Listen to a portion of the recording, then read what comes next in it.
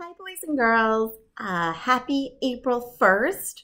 Today is April Fool's Day, and in April we have another holiday called Earth Day. So I thought I'd combine both those for you today and tell you some Earth Day jokes.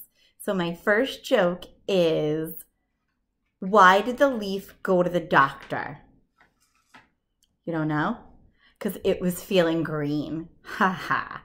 My second joke is, how can you tell that the ocean is friendly? Any guesses? Because it waves.